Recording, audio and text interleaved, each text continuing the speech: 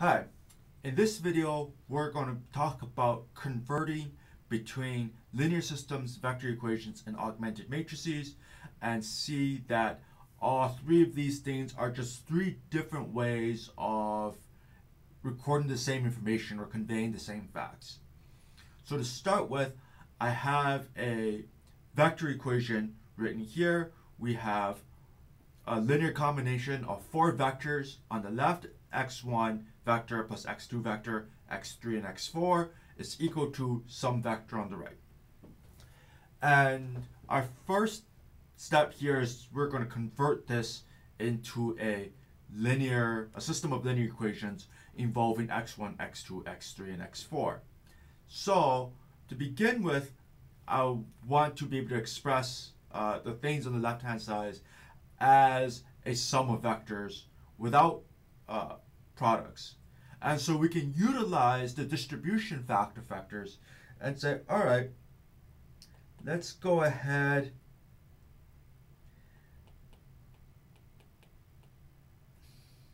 and move the variables on the outside into the vectors. So minus x3 minus 3x3, 3x3 plus 3x4, 5x4, 3x4, and all this equal to 4, 6, 6. All right? And so now on the left-hand side, what we just have is the sum of four vectors. And then we make a note of the fact that sum of vectors is coordinate-wise. So if I sum these together, what I get in the first coordinate is the sum of all of the first coordinates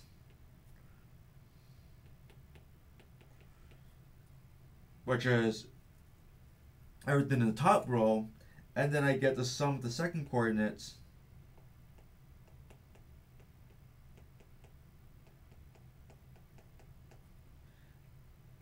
and finally the last coordinates.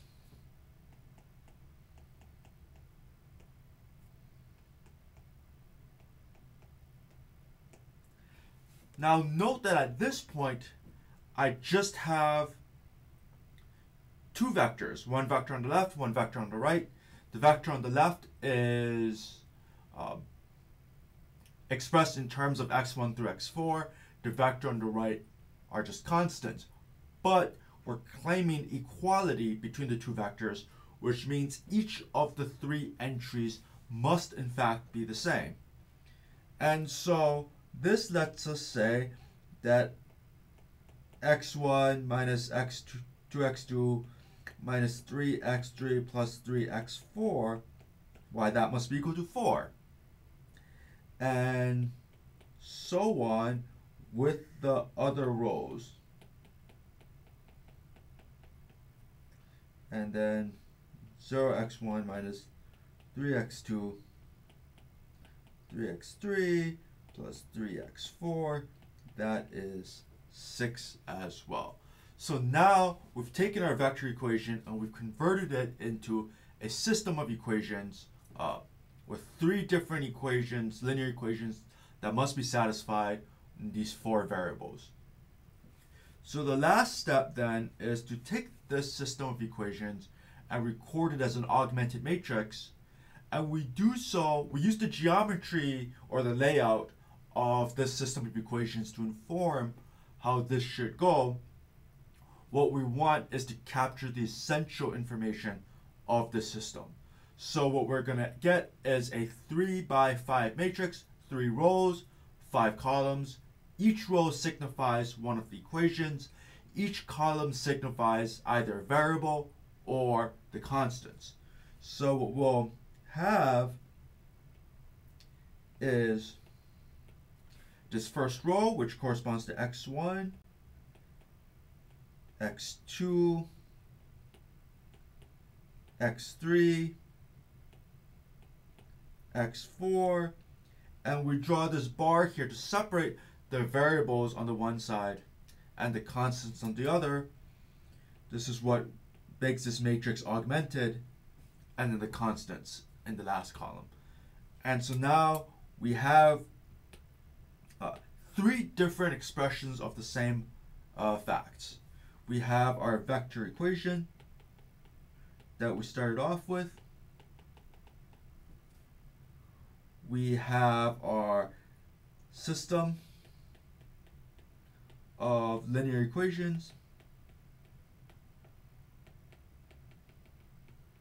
that we achieved through our vector algebra, and then we converted that into an augmented